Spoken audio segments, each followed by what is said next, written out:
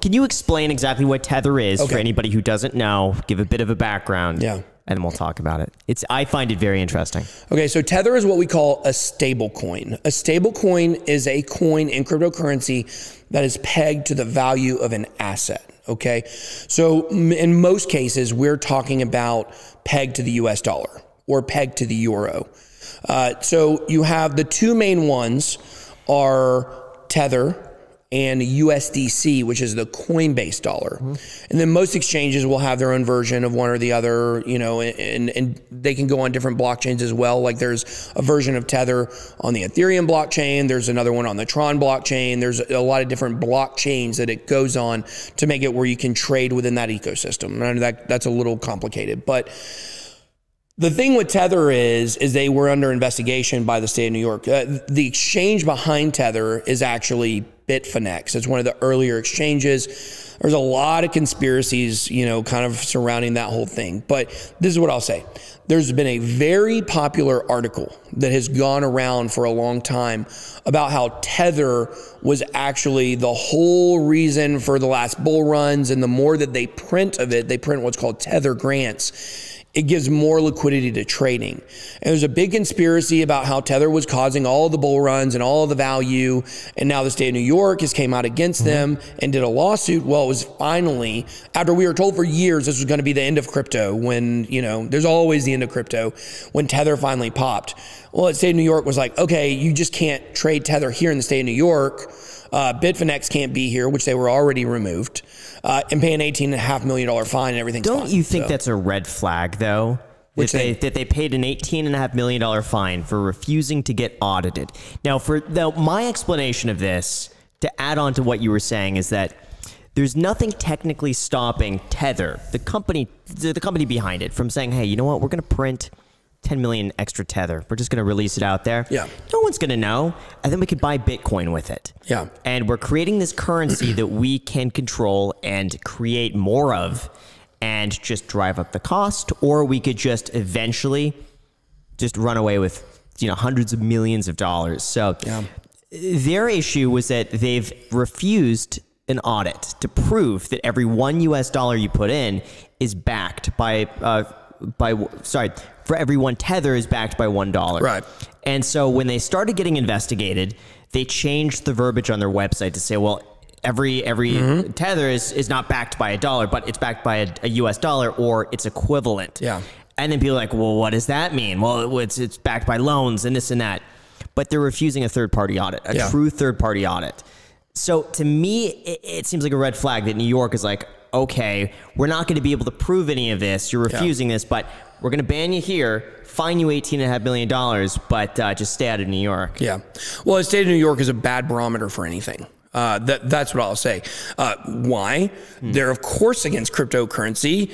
Wall Street is there. That's their big cash cow in New York City. You know, everything that is, you know, traditional finance. It's the traditional finance center of the world. And so because of that, they're going to come out against crypto. They don't want Bitcoin to do well. The traditional legacy system, when Bitcoin does well, you know, they start questioning. You hear Charlie Munger come out like, you know, I'm just going to not, you know, dice words here, make such an idiotic statement like Bitcoin's going to go to zero or let's short it or whatever. Bill Gates was saying it. Bill Gates several years ago said, I would short Bitcoin if I could. And then, of course, you know, he came out in an interview 2 weeks ago and said, well, I wouldn't really think about shorting Bitcoin. Like, they know what's coming. This is the way all these guys made all this money, was a traditional system. Traditional system is going to die. It's only a matter of time. We've seen it with Wall Street bets. The way it's constructed, it's not fair. The whole entire internet is the printing press of our you know, modern civilization. All the information for how these people have been making money with derivatives is out there. It's only a matter of time before that catches up with them, and they all know that and they all see that, right? So New York's a bad barometer is what I'll say. They go after everybody. You can't use so many different exchanges in New York. You can use in other places. However, I don't like Tether. I've never liked Tether. I've always said that the Tether story was way overblown. We call it FUD, you know, fear, uncertainty, and doubt. It's when you take a story and you just pound it over and over again that gives a narrative that makes people feel a certain way.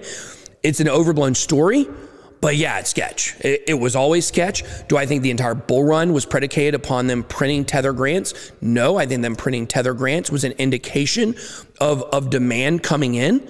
That's what we saw every single time. They would print grants and then the demand would come in. So I think it's just kind of one of those catch-22 things. It's really hard to isolate. And I think that's what say New York found is the whole thing's a big catch-22. A lot of people behind, behind Tether, behind the Omni blockchain, which it was originally created on, behind Bitfinex, Brock Pierce, some people may know him he actually ran for president recently. He was involved in a lot of it.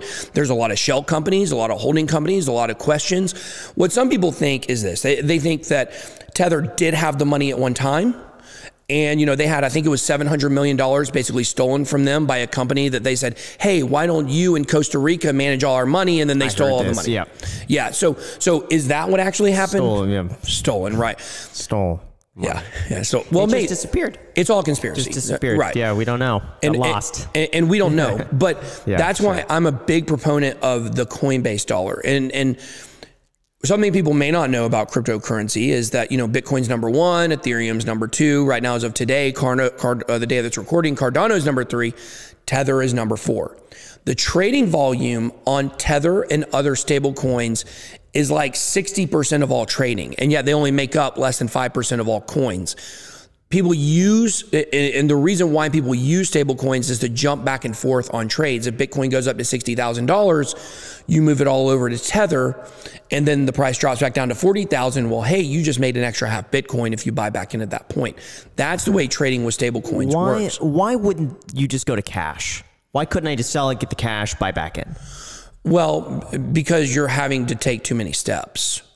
Isn't that the same step? Just Bitcoin Cash, Bitcoin instead of Bitcoin, stablecoin, Bitcoin?